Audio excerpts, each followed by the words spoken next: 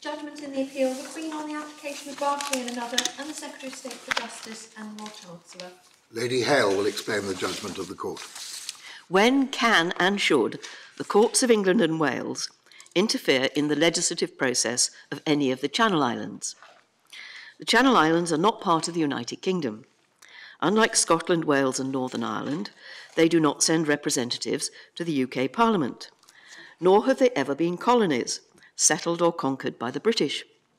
They are Crown Dependencies, so called because their link is with the Queen, who is successor to the Dukes of Normandy, to whom the islands belonged. Even so, they are not separate states in international law. The United Kingdom is responsible for their defence and international relations. The UK Parliament can pass laws which extend to the Channel Islands, but conventionally does not do so on internal matters without their consent. Jersey, Guernsey, Alderney and Sark have their own representative legislatures which pass their own laws. But these do not become law until given the royal assent. This is done by an order made by Her Majesty in Council, on the advice of a committee of the Privy Council, which in turn is advised by the Lord Chancellor. The present case arises out of a disagreement between the Barclay brothers, who have property on Sark, and the Sark legislature.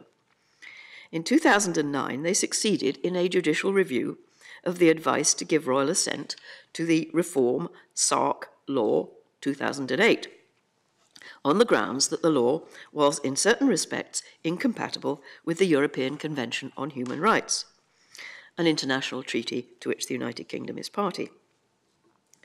The Reform Sark Amendment No. 2 Law 2010 was passed as a result. This too was challenged by the Barclay brothers in the same way, on the ground that it was incompatible with the European Convention. They succeeded on one point in the Administrative Court. The Lord Chancellor, the Committee and the Privy Council have appealed to this court.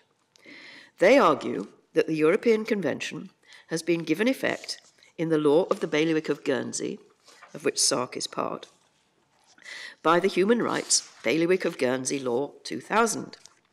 This is closely modelled on the United Kingdom's Human Rights Act.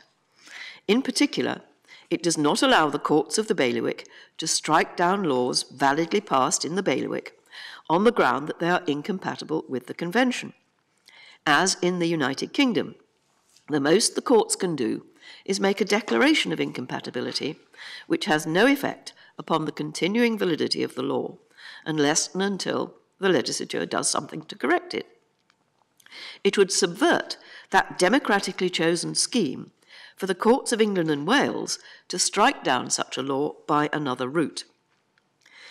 The Supreme Court unanimously accepts that argument and allows the appeal.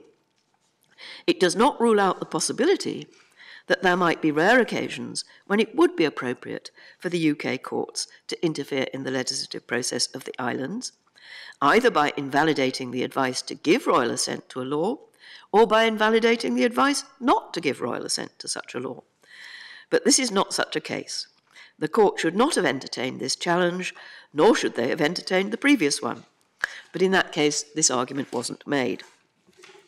I should add that the Barclay brothers do not appear before the Supreme Court to defend their victory in the court below, but we have been greatly assisted by the arguments of the neutral advocates to the court and by the intervention of the Attorney General of Jersey and the States of Guernsey. The court is now adjourned.